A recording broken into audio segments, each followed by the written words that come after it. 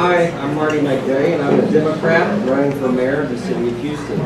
I'm glad to be back here again. This is my second time at Meyerland Democrats, so I'm very glad to be here. It's always hard to follow up my friend Chris Bell. He's the funniest guy in this race. So I will correct my other friend, Sylvester Turner. He said that Chris Bell was the only candidate in the race that had any experience with flooding, and I'll correct that. In 2011, I was appointed by President Barack Obama to the board of the United States Agency for International Development, and in that role I played a leadership role in within the agency, and I responded to floods and earthquakes and other natural and man-made disasters around the world. So it is a very complicated issue, but I have responded in kind to my country when needed. So I'm a businessman. I'm a business leader. I believe in economic development. I believe that we need to have real economic development here in the... Oh, you're not hearing me? Can I start over? I believe that we need real economic development here in the city of Houston. The city of Houston does not currently take an active role in recruiting businesses from around the world to relocate here to increase revenue to the city. The problems that we have with potholes and pensions, it comes back to the city not having enough resources to pay for these. Whether they be good or bad deals, the city just doesn't have the funds. We have hundreds of millions of dollars in budget deficit every year. We have billions of dollars in unfunded liabilities for the city of Houston. So what do we do when you have a problem in Texas? You have a problem with getting out of a hole. You just stop digging first. That's the first step. We need to get control of our financial situation. We need to balance the budget. We need to look at what's important to us. The next mayor will have many, many challenges, and one of those is the infrastructure. We don't really know what the outcome will be from the Supreme Court's ruling on last Friday for Rebuild Houston. We don't know, but we're looking at that and studying how we're going to deal with that. It's just another challenge that the next mayor will have to deal with.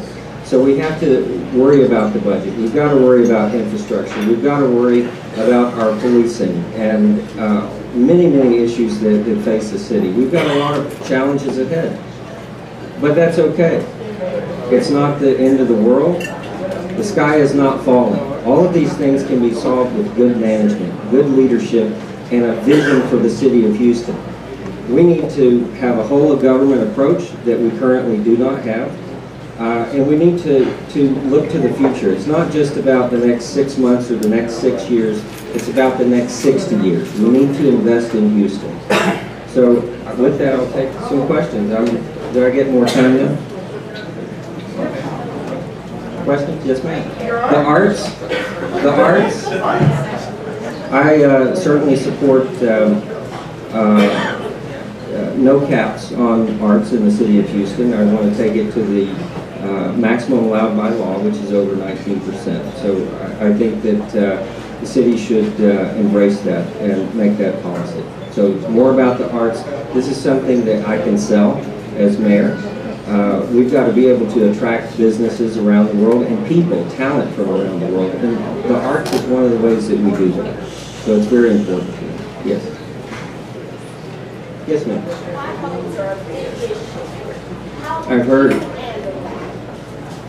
know you talk in big terms, but what exactly would you do? Well, the question that she asked was potholes, and it's a big issue, and I certainly know that.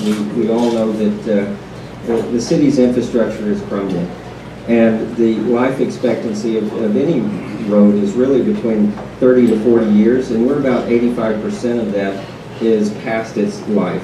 So we have to invest, and one of the ways that we have to get the resources to do that is to get our money from the federal government.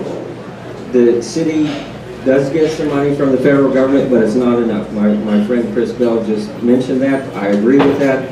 What's happened before, I don't know, but we got to go after and get more money. It belongs to us. So every grant that's available to us, we're going to go after, from the from the state, from the federal government, and that's why we need a real Office of Economic Development in the city of Houston that is led and reports directly to the mayor. This is the lifeblood of the city. We cannot farm this out. We cannot wait any longer. We must invest in us. Thank you. Do I have time for another question? Yes, sir. So the same question about unions. How would you relate to the unions that are in the city, both at the police and fire, and also with both the city workers in terms of their pensions and supporting their right to have dues deduction from their paychecks? Well, I support the right to have deductions from their paychecks. The first part about how it relates, I didn't get the first part, sir. Well, I was just giving the background about where I was going to go with that. Which Okay. is what all right. the relationship well, I would mean, be with those. As far as the pensions go, I mean, a deal's a deal. You know, we need to meet our obligations. I think the best way to handle that is to bond our way out of it and to negotiate in the future. I don't want to negotiate in the past. A deal's a deal, and we need to meet those obligations.